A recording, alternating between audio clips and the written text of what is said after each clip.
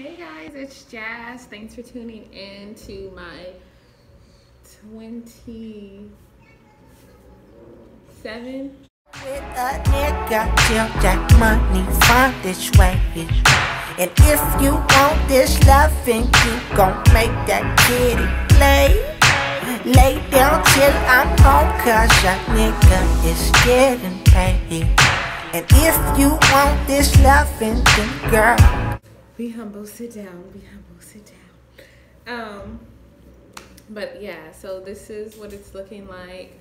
I am still retwisting my hair. I changed the method though, and I've been using bobby pins the last retwist, and I absolutely loved it. It made a big difference.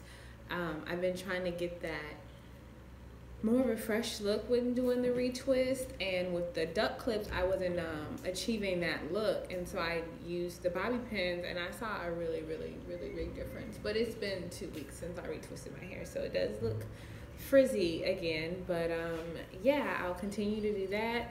I do have a new lock here, 2 new ones that kind of just formed. I'm not sure where they came from, but here's one, and it's little.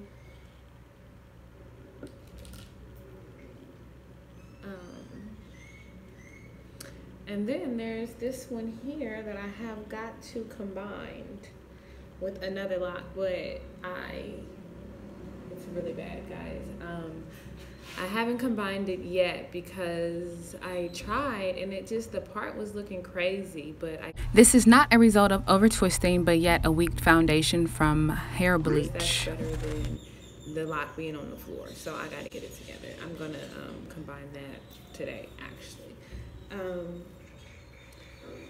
You know the color still?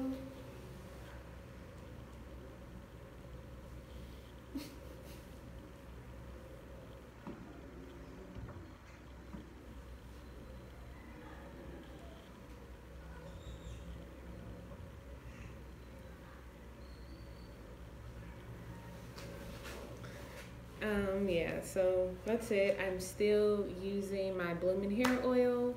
If you're interested in that, click the link below to purchase yours. But it's just a mixture of, and that's probably why I have new locks, because it does help your hair grow.